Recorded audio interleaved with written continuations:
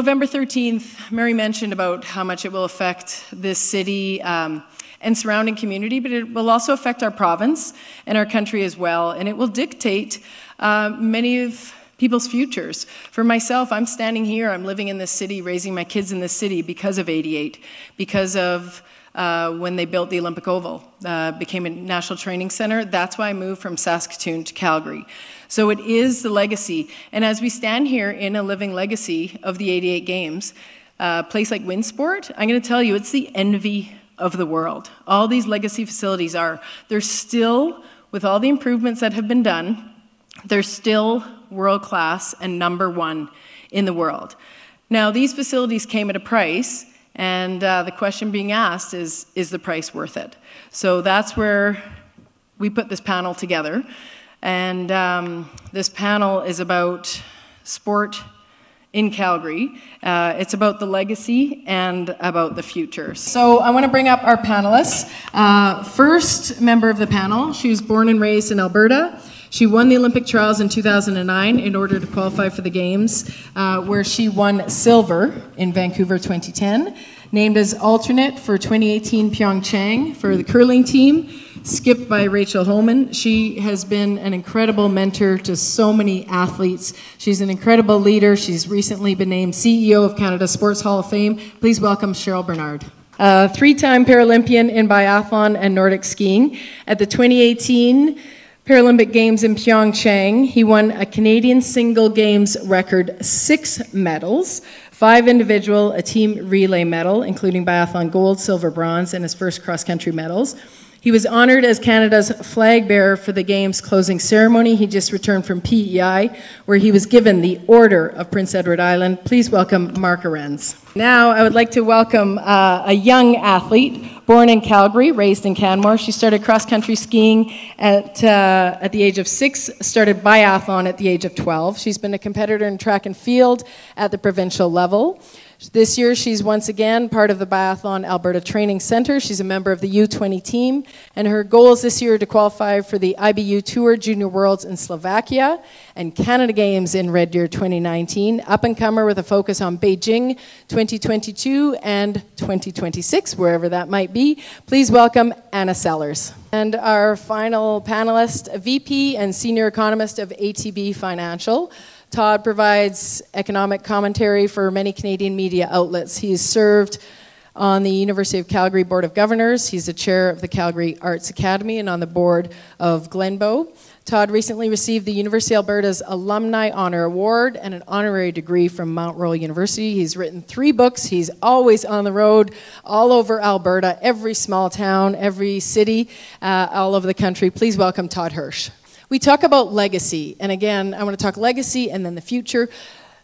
The Hall of Fame is the ultimate legacy of Canada in sport. I mean, those who haven't been in there, this is an incredible facility, but anybody from sport, when they are named, inducted into the Hall and named a Hall of Honor member, you know, it is the hugest honor and legacy of sport in Calgary.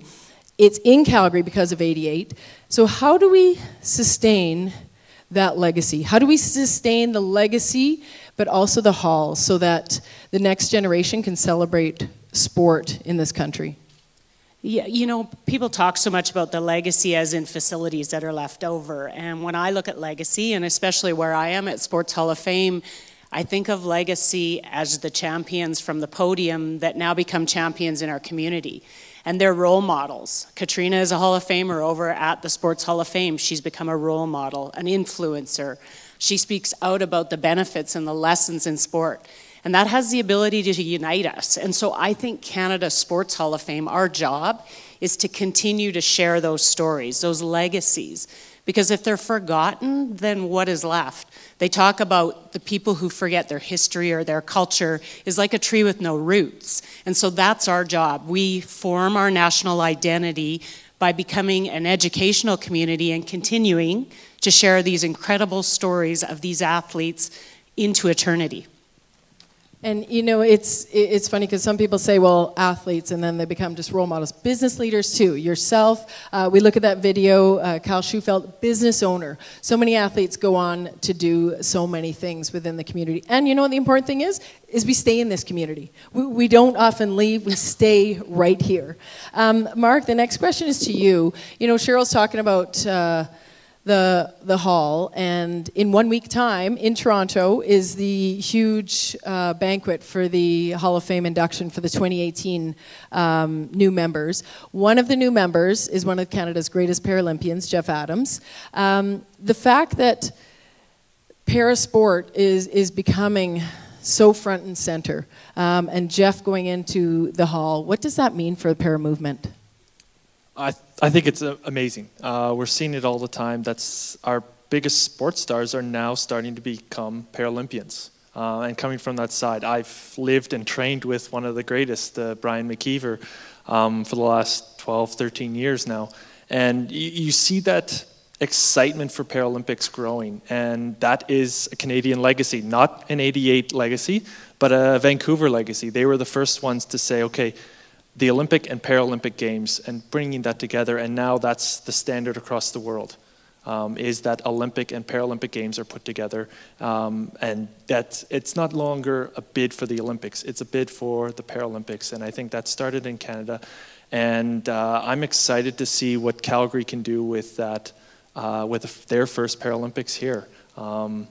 In my opinion, and it might be wrong, but you'll be awestruck by the Olympics, but you'll be inspired by the Paralympics. And I really would like to see that opportunity taken here in Calgary.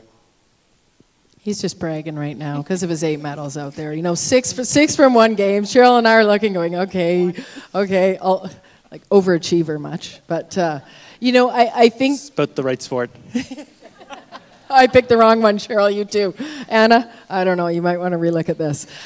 You know, I think key on that is even as Mary was talking and the video, and, you know, I mistakenly said COC because that video was done by COC and CPC. But up on Calgary 2026 are the 2 logos. This was not the case for so many years, that the Olympic movement and the Paralympic movement were together, and they are now, and that really is incredible. We'll come back to 2010 and sort of the awareness of the first Para Games in Canada a little bit later. Anna, the next question is for you. So you live at home, which I kind of say with a little bit of envy, because most athletes, we move to a city to continue our sporting dreams. You've been able to stay at home in Canmore. You train alongside people like Mark. What has that been like for you to be able to have one of the best facilities in the world right in your backyard? It's been absolutely amazing. Yeah, so my entire team, every other member of it has come from other parts of Canada just to train at the world-class facilities that are in Canmore. I've been fortunate enough, it's 5 minutes away from where I've lived my entire life. Like, I don't know, I'm beyond grateful for my parents who just like let me live there. Thanks, Dad. Thanks, Steve. And so, yeah, and then that the team is there and that all the facilities I need, and even like the testing is in Calgary. Calgary is so close to us. It's 45 minutes to get to here to One Sport for all of our testing. Like, I don't know, just growing up, I'm so fortunate, and I'm just really grateful for the legacy that 88 did make, so that the Nordic Center is in Canmore now, and Calgary's here for all of us athletes, yeah.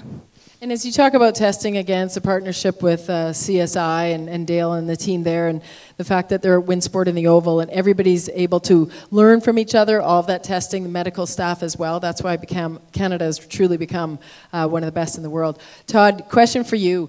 Over 30 years since 88 Games, just about now 31 years since these venues opened, we talk about economic impact. Can you talk about the economic impact of amateur sport from the 88 Games?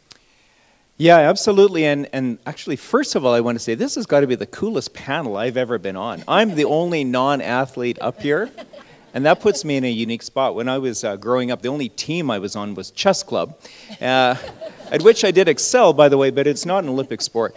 But Yet. Yet. Well, maybe we'll work on that. But to your question, the economic value of sport and legacy facilities, I've long been an advocate in what I coined the CARS sector, culture, art, recreation, and sport. I think they are often undervalued, and we don't talk about them or appreciate them as much as we should from an economic value. And why I say that is when a city like Calgary is looking at trying to attract the best and brightest from all around the world, come recessions or you know, booms and busts we go through, we're always trying to attract the best and brightest. And the availability of those CARS sectors means a huge amount. People will move to a city, you know, maybe because there's a good fly fishing or maybe a good rodeo. That'll attract a certain amount of people, and those are important, but the broader smorgasbord of culture, art, recreation, and sport facilities we have available, the more attractive our city will be, and that's why as an economist, I can't emphasize enough the importance of legacy facilities like Winsport, like the Oval, like the Nordic Center, all of those things that make, add to the quality of life and attractiveness of a city. Yeah, and you know, we had a great partnership, Sport Calgary, with various other partners, and on our website, to look at also actual numbers, you can go on our website, and we have a study that was done thanks to Tim Barrett, who's in the room here. To you again, Todd, you know, we talk about troubled economic times. Similar to when Calgary was looking at bidding, early 80s,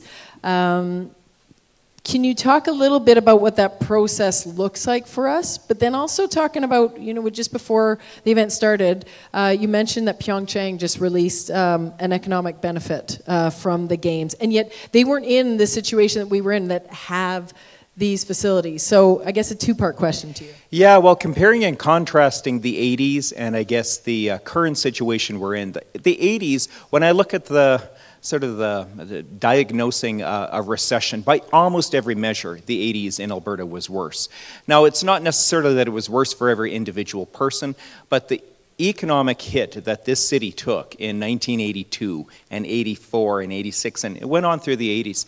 I didn't live here in the 80s. I actually lived in a city you might have heard 300 kilometers north called Edmonton, which we tried to build the Olympics as Alberta's Olympic Games back in 1988. It didn't fly down here, but we looked on at that, you know, I think with some envy. Now, the 80s was a different period of time. It was maybe a more innocent period. I don't know how you would describe it.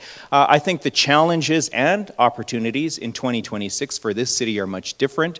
We have to understand that we're not just replicating 1988, but I think in both situations, the comparison is, here is a city and a province that was beat down hard by a recession, morally and sort of emotionally dragged down. And there's a lot of disappointment. There's a lot of frustration still in this city as we climb out of this. Something like an Olympic Games to look forward to build towards, I think might have the same effect that the 1988 Games did. Of course, me saying this not having lived through that, but observing what the city went through in the 80s. It could happen again. And what about, I'm just going to throw out that Pyeongchang thing. Was it 55 million? Well, that's the headline I saw. Now, I'm sure there's people in the room that know all about this, but, you know, I'm scrolling through my Twitter, and there was a news headline that the Pyeongchang reported a surplus of 55 million. This came earlier this week. Now, the details of it, I can't speak to, but when I saw that, I thought, why aren't people making a bigger deal of this? You know, because it shows, in fact, that these things still you know, can be profitable. And I don't think profit should be the motivation to do it, but at least they're not going to, you know, run billions and billions of dollars into debt.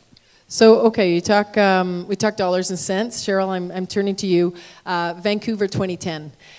You know, games, and Mary mentioned it, it's about social benefit and everything, but the way they can change a community, what was it like for you in Vancouver? I mean, as a medalist also, but a home games. I mean, I never got that opportunity. My closest were Salt Lake City, but what was it like for you, just the whole spirit of the games, more than just that economic side? Yeah, you know, I think the greatest impact that Olympics or national championship events can create is the inclusive community that it creates. It was unbelievable. I remember, I have to tell a quick story. I jumped into a taxi cab from the Olympic Village. I was going to go have dinner with my husband.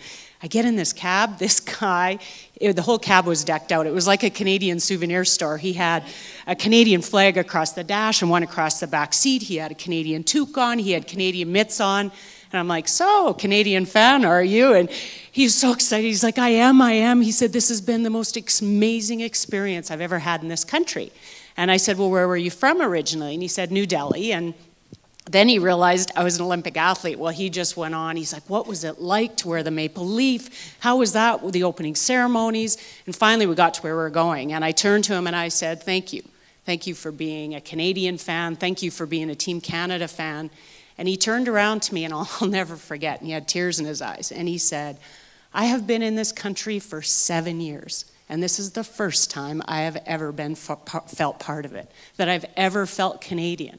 He said, we all come together and we cheer together and we share the same values and we share the same interests. And so that's what I believe it does. It unites our country, it forms our identity, it brings us together. And how could Calgary ever turn down that opportunity to be a leader in our country and do such a thing? So that's what I remember from 2010. You know, I think the nation went in there saying for the first time, because before this, I don't know if everybody remembers, but before 2010, Canada actually hadn't won a gold on home soil. So we'd hosted Olympics twice, 76 and 88. Canada had never, we're the only country in the world to have this statistic, not a good statistic to have. We're the only nation to have never won a gold. And media started saying, will it happen? Athletes on the side were saying, and this is on the Olympic side, athletes were saying, oh, it'll happen, it's how many? And they ended up winning 14 gold, which was a winter nation record. And I believe that's the point where Canada kind of said, we're not going to apologize for being great anymore. We're going to just state that we are the best, and that's where it started, and it brought people together. Now, Mark, you mentioned about the Para Games. First time Canada's hosted a Paralympics. What was it like for you? And I guess maybe putting your eyesight on what people were seeing. You know, you said about Paralympics being inspiring. Do you think there were surprises? Like, what was it like for you to see many people seeing parasport for the very first time?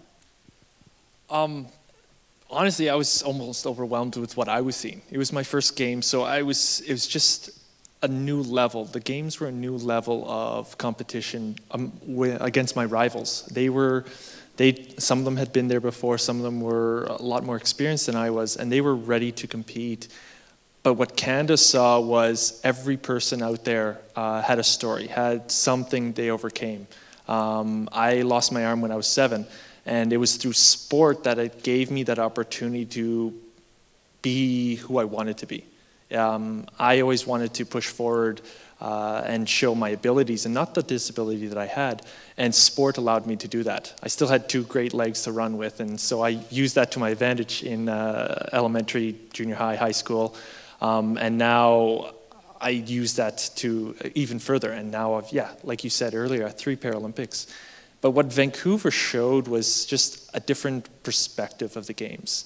It wasn't just, the games are not Para Games. There's always been a misconception that para of Paralympics means paraplegic, and that was never the case. It's actually parallel, and so Paralympics actually stands for Parallel Games, and that is, I think, in Vancouver was the first time the world actually saw that the games were equally important.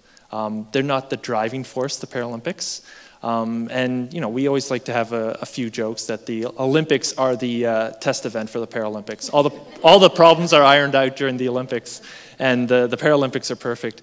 And it was just amazing to see the support within Vancouver, Whistler, where I was up in the Whistler Olympic Park, and across the country for Paralympic sport. And I think that's grown with every Paralympics that's come, and I'm really excited to see where it keeps going.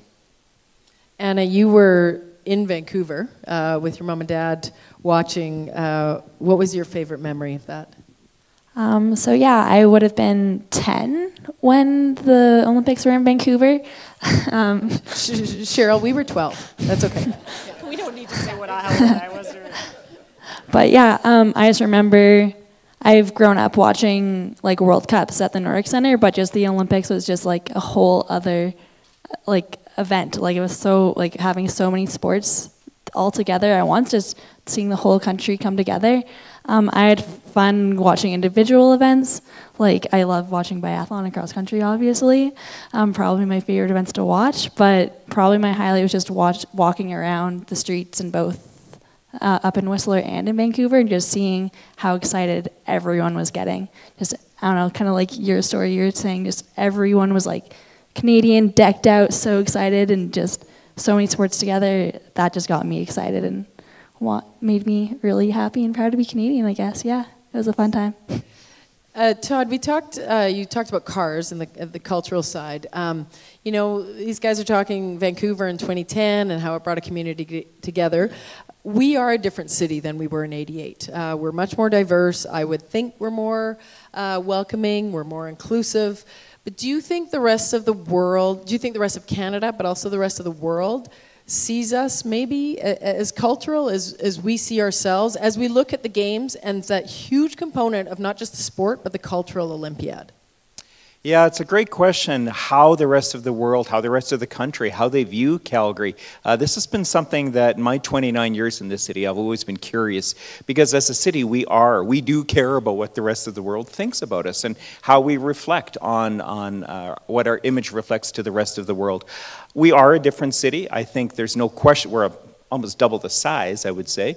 Much more multicultural, much more, I think, sophisticated in our world outlook. But it's not to say we can't improve and continue to grow in that. I think the Olympics, hosting an Olympic Games would be that opportunity for Calgary to maybe showcase that. And the other thing I would add that's always been a part of this city is, do we need to consider that Calgary, Canada, maybe we need to step up and take some leadership and show the rest of the world that these games don't need to be these $50 billion fiascos. I think that's why fewer countries are bidding on them. I think this is maybe our opportunity to step up and take a turn and say, look, we can show that you guys can do this, and maybe in that respect, get it back on track, get it back to maybe the spirit of how the Olympics used to be, where cities were and countries were falling all over themselves to compete. My sense is, and people in this room know far more about this than I ever will, but you know, there's fewer and fewer countries, especially at the winter games, that are stepping up. And I think it's because of fear of cost overruns. And this is maybe where Canada needs to take some leadership and show. And I think if it's going to happen, it's going to happen in this city.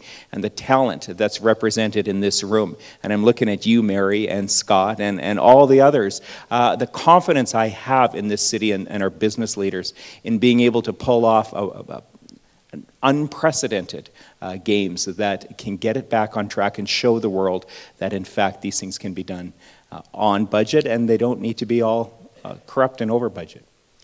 You know, bars open, food is being served, but I could sit here for hours and just continue this conversation. But I'm going to go last round of questions for each person. Anna, I'm going to start with you. From the perspective of a young athlete, what's the best thing that could happen moving forward with sport in this community? I think that the best thing could honestly be getting that games. Just me growing up in Canmore, like I said before, I grew up watching World Cup athletes. Like when I was little, watching Becky Scott, Sarah Runner, Shauna Crawford, them winning World Cups, getting medals, that just like inspired me. That was my goal when I was little. Everyone else is like, oh, I want to be a ballerina, I want to be a firefighter. I wanted to win a World Cup medal in my hometown. And like, just to have an Olympics in our hometown, that will inspire so many kids. And it's not just one sport like cross country, it's all of them. And it's just gonna have such a lasting impact on just not only like kids, but just the entire city. And I don't know, I just think that it would be the best thing for the city, yeah. Mark, if we do move forward and host an Olympic and Paralympic Games, what would that do for this community of Calgary, Canmore, Alberta, and Canada for parasport? I think it'll be that next boost, continuing on from Vancouver and the games that have followed. I think that's the next step. It's I recognize that it'll never be equal. There is, far more events, more athletes involved at the Olympic side, but I think the importance of both games can be equal. And I think that, we look at when we go with a small World Cup to a town, and the town changes. Just, people are scrambling just to find enough wheelchair accessible rooms. And I think the games coming and the Paralympics coming to Calgary and to Canmore and beyond will showcase true accessibility within a city, and allowing not only the highest level of sport to be practiced in the city, but also recreation. And just a small thing would be just to make sure our sidewalks are clean for wheelchair users, or visually impaired that are using a sighting cane. Things like this will change with the Paralympics here at the Games. And there are those little challenges within hosting a Paralympic Games. And I think Calgary is more than capable of hosting or dealing with those challenges that come. We talk about reviving facilities, but what about reviving that spirit and that revival of that volunteerism? And all of the people who, I believe, still wear the 88 jackets, and they're cool again, those so nice jackets. What about reviving that side if Calgary moves forward? I think we've seen it in Calgary. We saw it with the floods. Calgary's that kind of a city, and every time we have a challenge, we rise to it. And I think that's just what I expect to see from this city again, and the opportunity for all of us, volunteers, to come together, to be part of building something really amazing for a nation, let alone just a city or a province. This is for a country. I think that does so well beyond the economic benefits of it. It just does so well for the mental state of our city and our province and our country. Todd, final question. You kind of touched on it the last time, and this might not even be fair to ask you, but it's a bit of a two-part question. Can Calgary do it, and should Calgary do it? Well, I don't think there's any doubt Calgary could do it. I think if there's any city in the world that can pull this off, it's this city. I did touch on that. Should we do it? That's a question that's going to be up to Calgarians. But when we think about every one of us who's going to be voting in the plebiscite, there's a few things we need to keep in mind. One is, the dollars and cents, and that is something that we need to get a good handle on, and I know Mary's group has put together those things, and I don't have any doubt of the numbers. That seems to be what everyone's fixated on. How much is it going to cost? How much is it going to cost? What's the economic benefit? How many jobs are going to be created? All of that is important to understand, but it's not the full question. So the question, should we do it? The full question needs to consider, would we as Calgarians, as Canadians, would we be disappointed if we don't host it, if we don't bid, and in a few years the winter movement dies out? I don't know. My guess is if you surveyed Canadians, you'd probably find some Grinches who would say that they don't care if it continues or not. But my guess is most Canadians would say, no, this is our chance. This is when we really show up. The Paralympic and Olympic Winter Games. This is our chance on the podium. Summer, yeah, but winter, this is really our chance. I think we would be disappointed if the Winter Olympic movement died out. I think we might regret not taking the shot to say we can host the best games in winter, maybe better than 88. I think we would regret it. Well, Minister of Sport, Kirsty Duncan, has said if Canada does it, we would do it best in class. And she has said Canada needs to be given that opportunity. So, ladies and gentlemen, let's thank our panelists, Todd Hirsch, Anna Sellers, Mark Arendz, Cheryl Bernard. Thank you so much, you guys. Thank you.